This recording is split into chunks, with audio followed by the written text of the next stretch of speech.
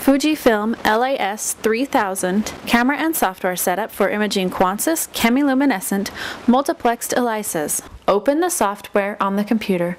Under Exposure Type, select Precision in the drop-down menu.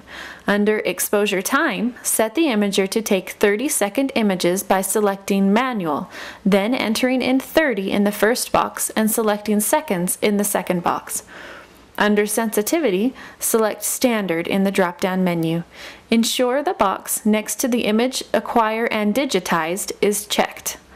Click on the Method Tray Position button. In the window that appears, select Chemiluminescence, and under Tray Position, select 2. Then select OK to close the window. Camera Setup and Focus. Open the camera box and make sure the tray is in position 2.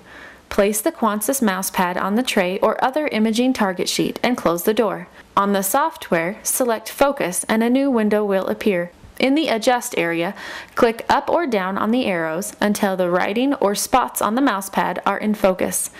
Remove the mousepad from the imager and place the plate in the center of the tray. Look on the computer screen to make sure the plate is centered and straight in the imaging screen. Close the imager door when the plate is centered. Select the Return button on the software to close the focusing window. When the plate is ready to image, press the Start button. After the plate has imaged, invert the image to black with white spots by clicking on View, then selecting Positive Gray in the drop-down menu.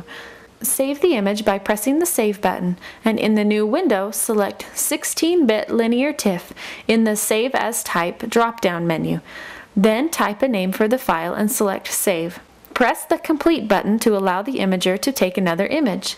Take multiple images at different exposure times to ensure that you get the best reading possible.